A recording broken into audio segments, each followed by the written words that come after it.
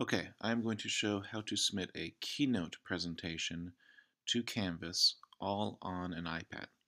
So here we are on my iPad and I'm in Keynote and I'm just going to pick the smallest presentation that I have here on my, smallest presentation I have to submit for time's sake.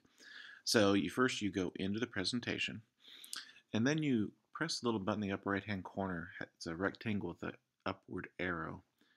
And you want to open it in another app. That's kind of the key to send it over to Canvas. So first you're presented with what choice of format.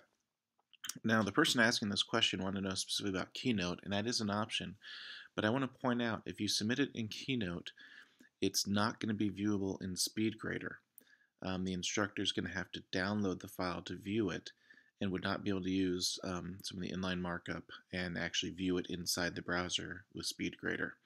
If you convert it to a PDF or a PowerPoint first, then it would be able to actually be viewed using Crocodoc in SpeedGrader. So I'm going to go ahead and use Keynote because that was what the question was posed, but just notice that there are other options there for the students. So I'll go ahead and press Keynote. There it is. Now I'm going to choose the app. And here's where you have all the different apps where you can send this file to. I'm going to send it to Canvas. There we go. It says it's ready. So now in Canvas, how to submit the file is I'm going to go into my course, go to my assignments. I have an assignment called Upload Keynote File.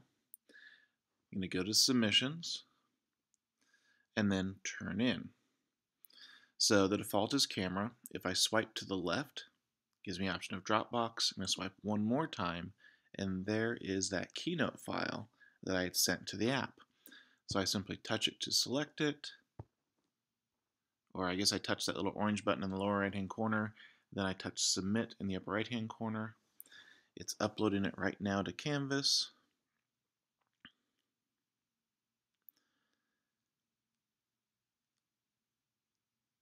And just about there, boom. Okay, now it is presented. Notice that it has been zipped up, the file has.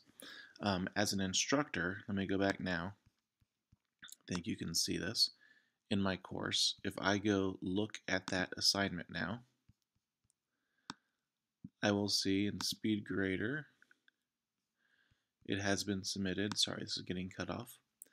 I cannot view it in here since it's Keynote format. But if I click on that to download it, and then I unzip it on my computer, on my Macintosh at least, I can view that Keynote.